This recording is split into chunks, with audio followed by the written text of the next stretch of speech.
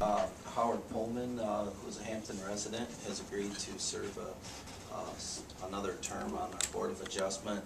I believe this may be Howard's second term, or he may even be in his third term at this point. But he served well on that board. That board basically meets as needed and serves a great purpose for the community. And I appreciate Howard stepping forward to do it again, because it's hard to find people to fill these boards. Okay.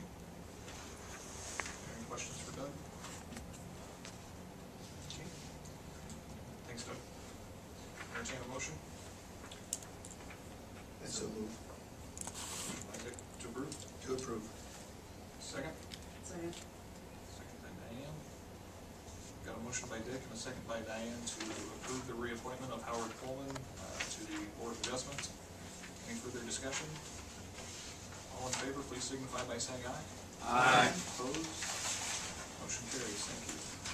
Next is consideration of approval of a reappointment of Tom Tiggins to the Planning and Zoning Commission with a term expiring December 31st, 2017. Doug? Yep. This would be Tom's second term, if appointed, and Tom served well. Once again, the Planning and Zoning Commission meets basically as needed. Tom's served well and has agreed, and once again, we thank him for his service.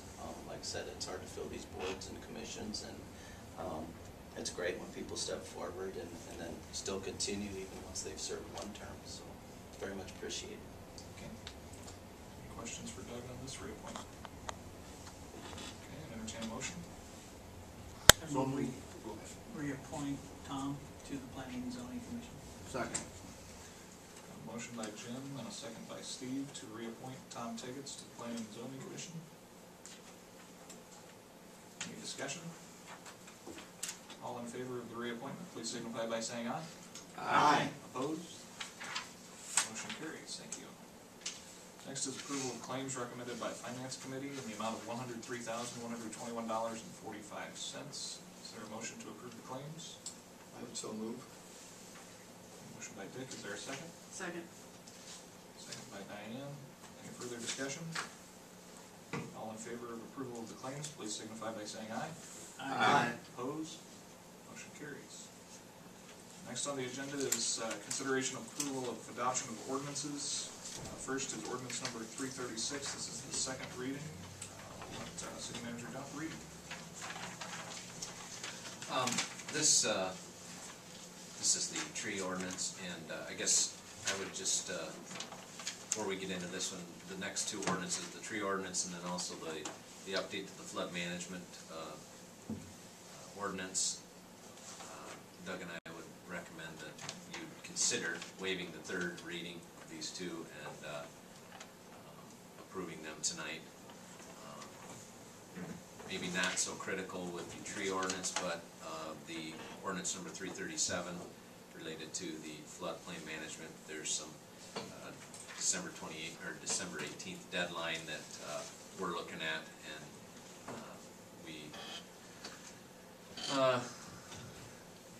the DNR gives this deadline that we have to have the ordinance approved by and on the books and submitted to them, or we could risk not being approved or for any grants, state or federal grants, so of any sort, not just FEMA related. So back to ordinance number 336. It's the second reading. It's an ordinance amending Chapter 151 of the Hampton Municipal Code of 2009 by revising purpose and creating additional definitions and regulations for the safe and educated land stewardship practice and the preservation of planting trees. And I will refrain from reading that entire ordinance unless someone wants me to. Doug, do you have any comments? No. Okay. Anybody else? I guess I've had comments. Actually, I'm serving on that board, and I've had comments from several citizens voicing their support of at least having the option to be able to go in and plant trees in this city parking area. So I think there is support for it in the community.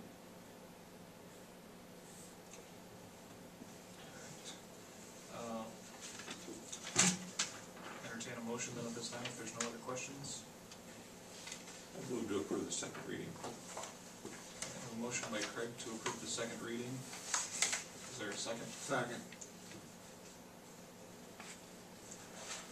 Okay. Motion by Craig and a second by Steve to approve the second reading. Any further discussion? Hearing none, we'll go forward with a roll call vote. Harms? Aye. Lukensmeyer? Aye. Eckhart? Aye. Davies? Aye. Hogback? Aye. Crowley? Aye. Motion carries. Next on the agenda is ordinance number 337. This is an ordinance amending chapter 167 zoning regulations, floodplain management of the Hampton Municipal Code of 2009 by repealing certain sections, replacing with new section in lieu thereof, and amending certain sections. And again, as Ron mentioned, this is due in large part to FEMA's redrawing of floodplain maps, so it's kind of something we're being forced to do. Ron, do you have any additional comment?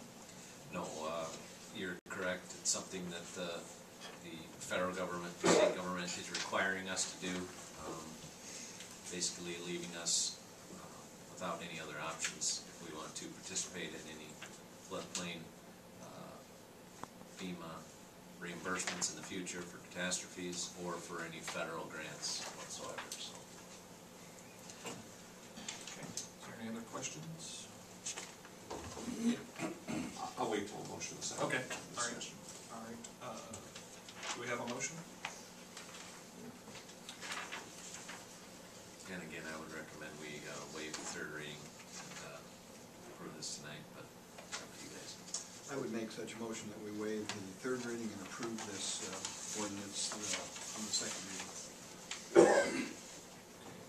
So that's a motion by Dick, that the rule that an ordinance must be considered and voted on at 2 meetings prior to the meeting, and final action, or if published in summary, be considered and voted on at 1 meeting prior to the meeting of final action, be dispensed with, final reading and action to be carried out at this regular session of the City Council. Can you reaffirm that motion, Dick? Okay. Is there a second? Second.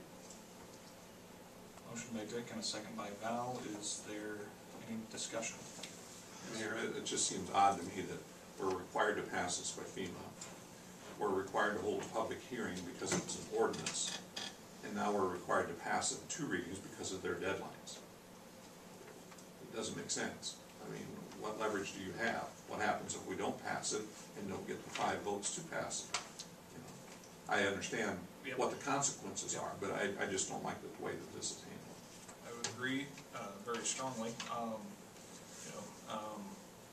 As Ron mentioned, the only recourse we could have would be to not pass it, and that leaves open the door for, as my understanding, that we'd be left out in the cold for any. And I'm not willing to forsake Right. that for the city's Right, benefit. right. Mhm. Yep. I mean, we've got federal grant money out there for the water treatment plant and all those several other grants. So obviously that's not really an option. So our options, I guess, are none. So. And normally I'm not in favor of waiving the readings because I think it's important to have the public hear their say and to be heard. Mm-hmm. But in this case, we're handcuffed. Right. We don't have any other options as I see it. I appreciate your sentiment, Craig. Any further discussion?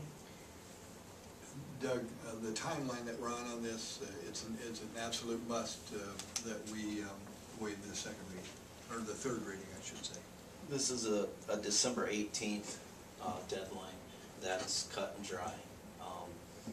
If it held off, it would be to the 12th of 12th of